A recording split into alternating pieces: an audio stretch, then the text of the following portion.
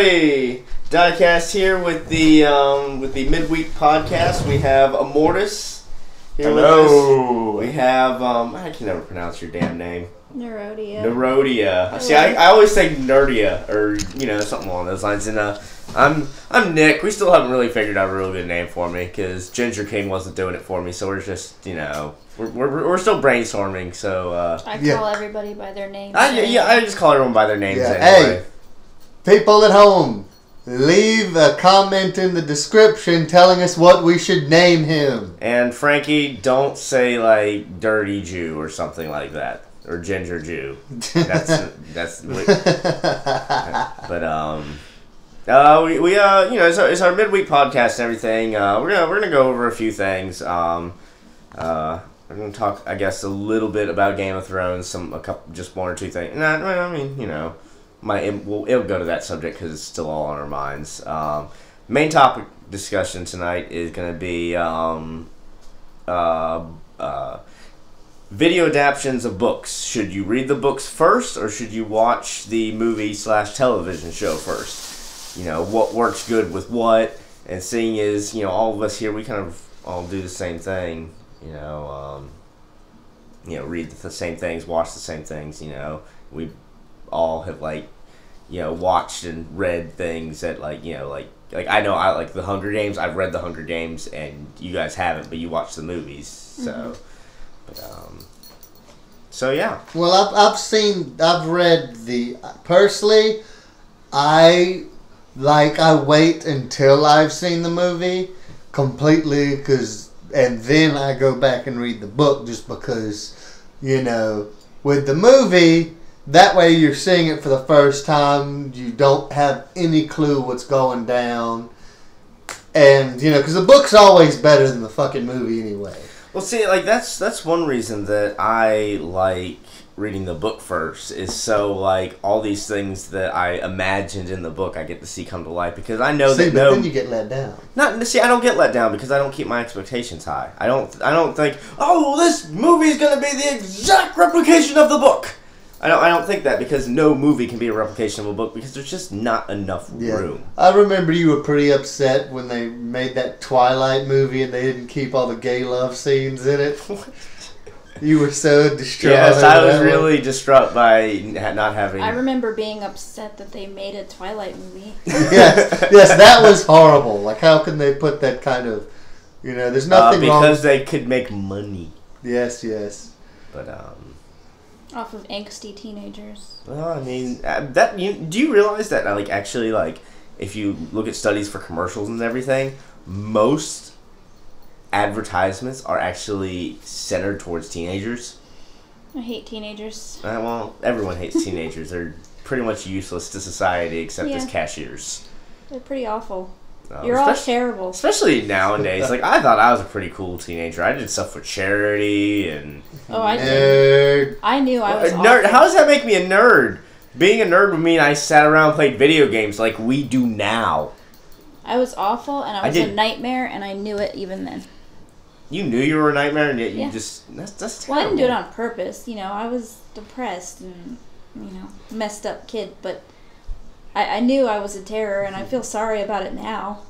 See, I was never a terror as a teenager. I mean, I was a... No, we couldn't get you to cuss till you were almost in your 20s. That's because I was, a Christian kid. But I'm just talking about, as far as, doing bad things. And also, it's a little bit awkward to be with your friends and be like, hey, you should cuss. That's a really Well, no, they used to do that to me. That's a really dorky... we were like, come on, say it. Hey, say fuck. Hey, say fuck. Say fuck. That's a really dorky thing to even say.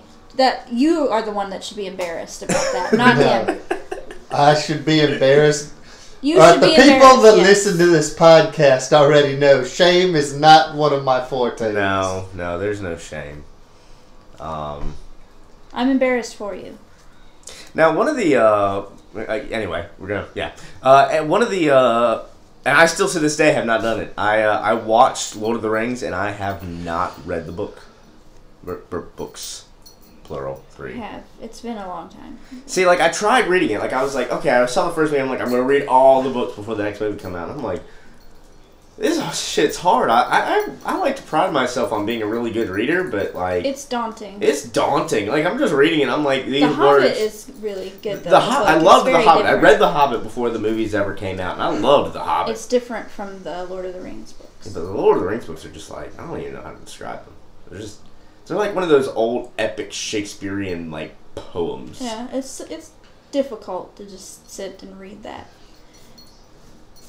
I don't especially like try to read the books first, but a lot of times I don't even know about the book until the show comes on TV or the movie comes out, and then I'm like, oh. See, I was a librarian at one point, so any movie that's coming out that's based on a book, like a book that hasn't just come out, like I probably know about it. They'll probably come out like in a couple years with a movie about some book that I had read 5 years ago. And I'm like, hey, I read that. Yeah. And, see, I'm not usually super aware of what books are even out. And then the show comes out, and I'm like, oh, that's a book. Okay, cool. I'll get that book. Yeah, with my reading, I'm also very, I guess, narrow, we'll call it, with... Freeman, put a picture of a really skinny man to represent narrow.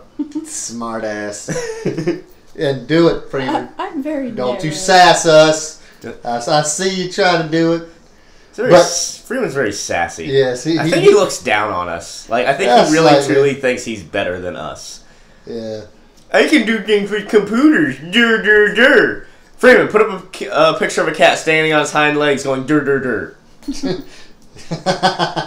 But yes, anyway, you better have done that, Freeman. Anyway, my reading is very directed towards horror, fantasy, for instance.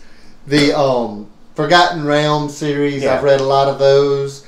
Mainly, though, it's horror books. And actually, this goes along with the book 30 Days of Night, which was actually made after the movie came out. It was a novelization of it.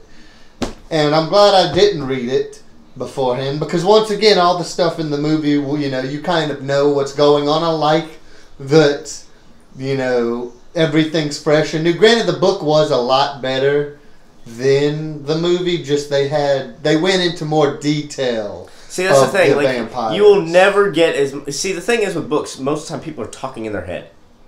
There's a lot of thought going on, and you can't thought bubble in a movie. Really that would be awesome. Hey, Spielberg, get on that. That's when thought I bubbles usually turn in movies. to books. I'll see something that I really like on TV or a movie, and I'll want to know more, and I go to the book hoping that there's a lot more detail. Yeah. See, almost everything I read the books first. Almost everything. And the one thing I'm refusing to read the book first is on Game of Thrones. For some reason, I want to be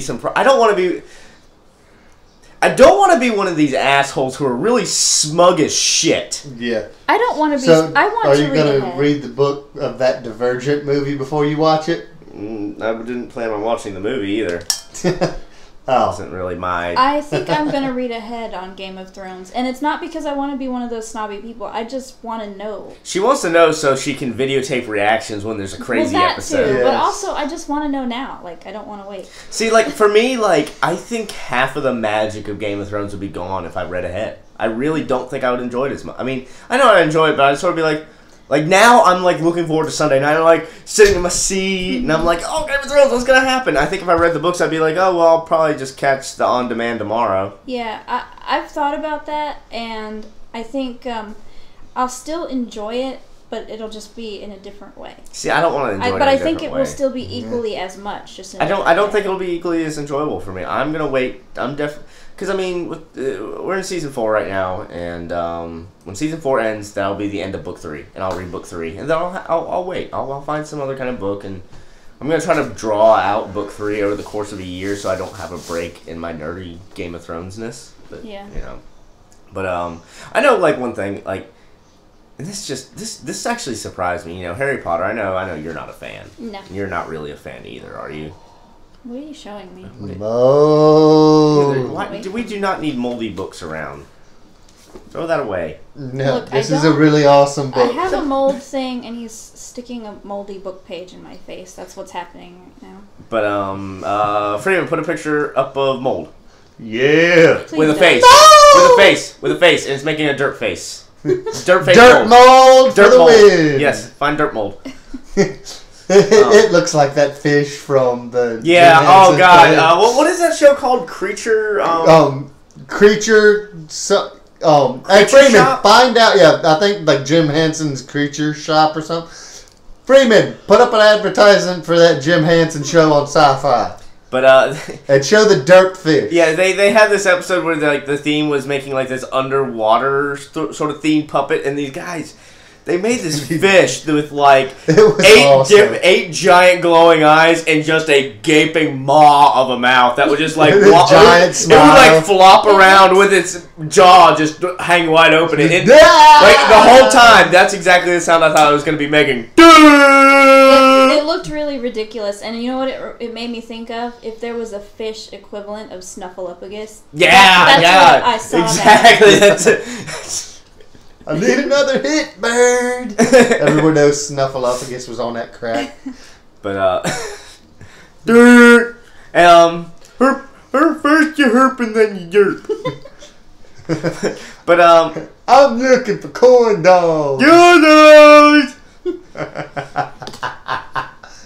When did Hurt Dirt become a thing? I don't even know. I don't know, but I'm glad it did. I like it. It's pretty funny. I know, but speaking of underwater creatures, hey, this is my squid. Don't worry, he cool. Freeman, show the people what I'm talking about. Yeah, that's a pretty funny picture.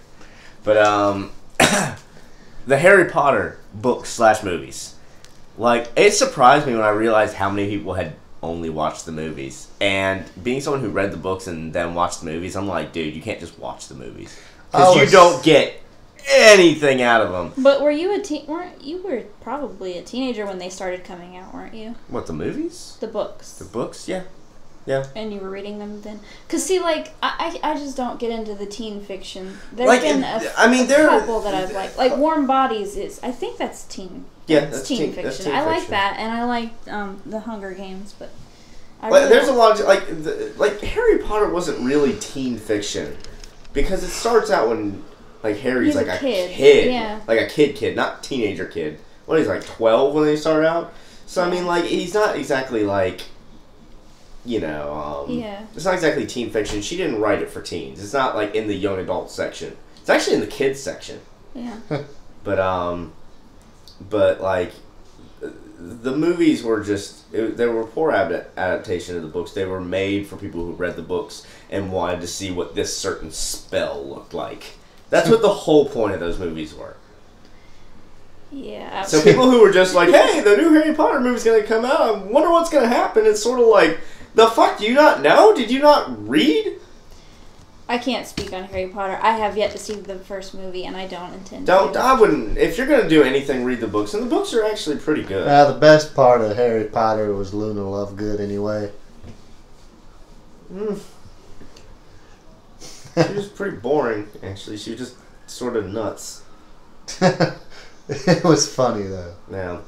I know what you're talking about. Okay. Yes, dude, do not reference that. Come on, dude. Everyone who's a Harry Potter fan who's listening to this probably knows exactly the phrase we're talking about. That Luna Lovegood's a racist. We'll just say that. But so I don't know. I mean, like, so I'm sort of like torn of two minds of it, really. Of should you read the books first or watch the movies first? And I think it really just depends on. If it's a movie, I'm gonna read the books first. If it's a television show, I like to be surprised. Because a movie, it's like you're going to get one of them. You know? Pretty much, unless it's a series, but then you're going to get them anyway. I think there's something fun about watching a show, though, where you know what's going to happen. Yeah, see, I prefer... you're turning into that smug book reader already. Me and Jonathan are going to be over here and be like, I wonder what's going to happen. You're going to be like, I already know, you're dumb. One sec, wait, let me set up the webcam. I'll just internalize It's like, why are you setting up the webcam? Who's going to die? I'll just internalize it. I won't say any of that. And I can very discreetly record you guys with my phone. Actually, yeah, we have the video camera. I don't get a video camera. Yeah, we're not going to notice her be like... I'm always playing with my phone, so... I just hate that now, like, you're going to know more than me. Like, I'm not going to be a lore master anymore. Well, not for a while. I read pretty slowly. So. Yeah, I mean, it might take you till next season, and then I'll be caught up with you, so... It might. Or, maybe you'll just forget names. That's why I'm lore master, because I remember the names. Yes. Yes, you are definitely the only one that can remember those fucking names. Dude, it's not that hard. I'm bad with regular names, like John. Like you. Like people that I know. Wait, what's my name? Right now. Your name is Nick. Mitch. But it takes me a while before I'll remember your name. I have to know you for a while, and you have to be important, or I'll just forget you. I'd be really sad if I lived in this house as long and you were like, Nick! Oh, yeah, you know. Yeah. Who are you? No one important. Shut up and make my dinner. I've had people that I've spoken to for like up to a month and didn't wow, really? Hey, guys! It comes to a point where, though, you're like, oh, it's not a big deal. I'll hear it. You know what I hate? Eventually I'll hear it. But the thing is, it gets to a point where it's too late. And it'll be awkward if you go, I don't know your name. Yeah, I know, right? You know what I hate is when you know someone's name almost, but not like... Hey! Bill! No, it's Will. Yeah, exactly. Or like, let me think of it, like, or John, but they go by Johnny. Or just some, like, the little things like that. You're like, I know pretty much your name, but... You can always try that. How do you spell your name? That only, like... But it'll be awkward if they go, T-O-M? It's like, I thought there were two M's. Well, no, you gotta remove one of the M's. No, I have Which a buddy. What? Come on, dude. Yes, it's T-O space M. Top. I mean, come on. We've seen Climadia and Ladasha. Okay, we're not talking about those. We can't even talk about those. That's just a whole new conversation meant for another podcast. Yeah, another podcast. Horrible kid names. Why they should take them from you. Yeah. Well, it's why that in a lot of countries they actually have laws about what you can name your child. Yeah. And that's just so they don't get made fun of their whole life like most people here. Yes. God, what was I going to say? I had a thought and I lost it way back, like 3, 4. It was about, you're talking about names. Not being able to remember. You being the lore master? No. Lore master, it was more recent than that. I can't remember. Screw it. Whatever. Hey, this is losing your train of thought on a podcast. I know, we talked about that earlier. We talked about, like, losing your train of thought. Like, how do talk show hosts, like, never lose their train of thought? Because I lose mine all the time. Well, I guess that's why we don't have, like, a talk show on NBC then. Yeah. Because if, you know... I mean, how much time do we have? How much are we at? Let's see. Are we good on time? Because I'd like to talk about our craft. Yeah, we're really good on time. Okay. We're going to talk about our craft. Because I guess all I really want to use this podcast for is so I can talk about Game of Thrones. The other people don't matter, really. That's kind of what's happening.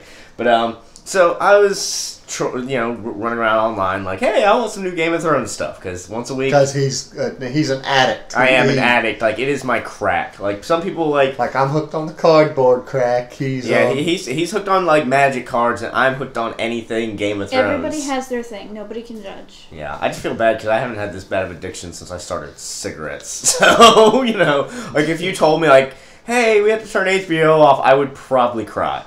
No. I would probably just sit in this room and cry and know that I'm not going to know what's going to happen, and I'm going to see people talking about shit.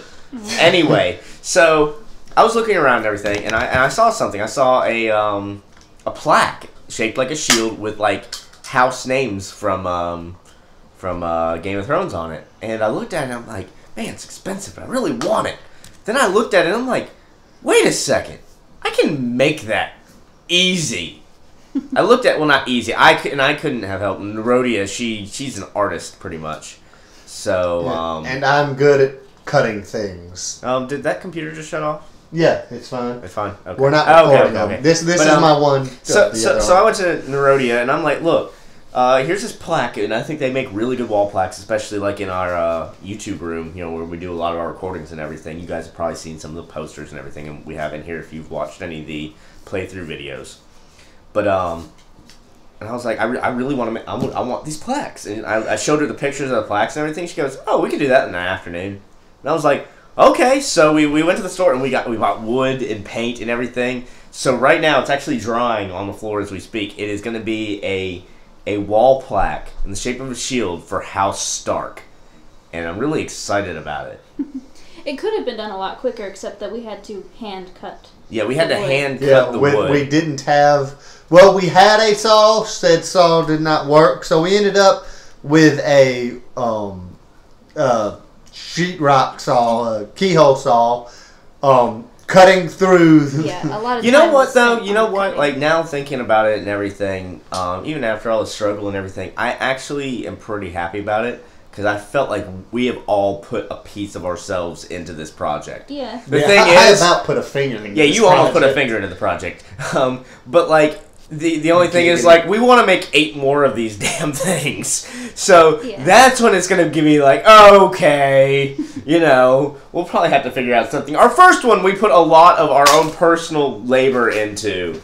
And, a lot of our own, like, sweat and tears and hopefully almost blood. Hopefully soon, because I think we'll probably be finished with it by tomorrow sometime. Yeah, depending on that. So, well, I mean, we probably won't have time for this podcast, but listen in on Sunday night, and we'll show a picture on Sunday night. It'll definitely. Hell, we might even be done with another one by Sunday night. That's a good idea. Actually, that's a good idea to show it during the podcast. But yeah, because I mean that's the actual official Game of Thrones night. Yeah. But it's gonna look great. It's gonna have the direwolf head on it with winter is coming.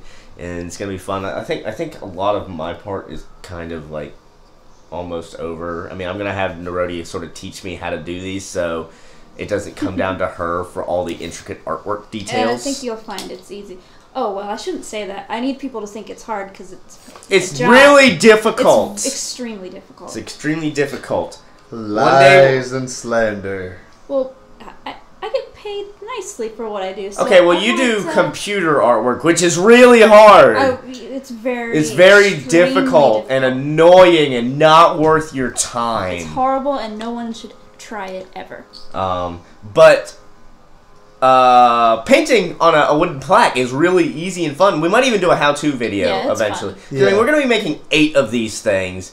And I think it would be kind of rude not to do sort of a how-to. Yeah, give the people at home a little shot to make their own. Which we will be making a plaque for the house diecast. Yeah, we are going to be making a house diecast plaque eventually. I'm not sure when.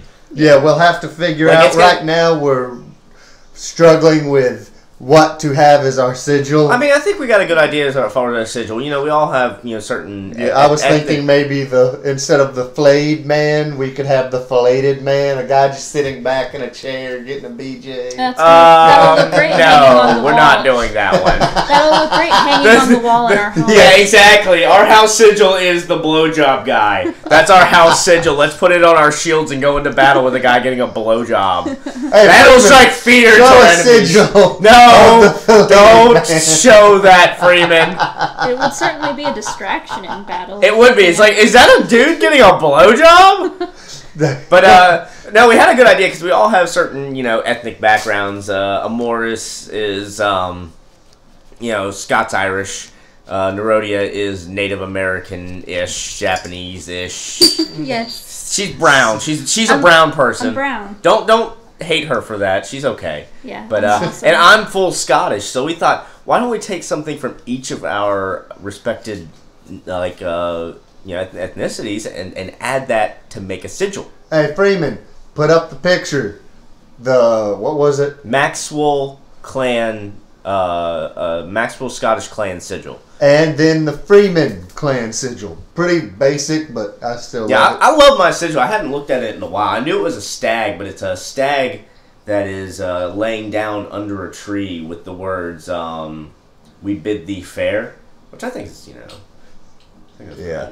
I don't know. There's different interpretations of what our words of our sigil is, but we thought, why don't we take the stag from the Maxwell family clan, and then the symbols from the Freeman Irish clan, and then we're going to add some feathers or some Do I get two because I'm multiple ethnicities? Do I get no, you gotta pick one. Because he's Scots-Irish, he's only choosing his Irish. I have to pick a side? That's not... People. Yeah, well, I'm also German, so I can't have, a beer keg. We will have the most, I can't have a beer keg or a six-pointed star. We're going to have the most cluster-fucked, Oh, wait. To clarify, I realized what I just said sounded extremely racist. The 6-pointed star, my people, before they went to Ireland, they were German Jews fleeing the fires. Yeah, so he is a Jew, so he can make Jew jokes. Just like I'm Scottish, so I can make we were talking about Germany and having the 6-pointed star. I didn't think people to think I was making a Nazi joke. Yeah. Okay. Like, no, not the case. See, I'm allowed to make sheep fucking jokes because you fuck sheep. Well, I haven't personally fucked any sheep. A goat when I was desperate, but it was a good-looking goat, and she whispered sweet nothings in my ear. You're bad. You're a bad boy. It's so lame. It's funny. You're laughing. I'll stop doing it when you stop laughing. Of nothing. You thought you were going to put something up. Put up a picture of nothing. Put up a picture of nothing. But yes, and I kind of, before this one runs out, I wanted to end this podcast with, we've had a lot of Game of Thrones references, and I wanted something Game of Thrones unrelated, as the last 3 podcasts have been. Boo! Boo! And this boo! This one is something funny about our home state, which I sadly have to call it is not sadly. This is a great state. It is. Filled with idiots. Fuck you. I love North Carolina. I love it too. It's purty. Honestly. But what? Oh, great. Now people can, stalk us and find us on the internet. Yeah. Look what you've done. Freeman, blurt out the name that she did, with a fart sound. Can Freeman do that? He damn well better. Okay, Freeman, blurt out our town name with a fart. It's a reasonably large town. Nobody's going to find us. Don't worry.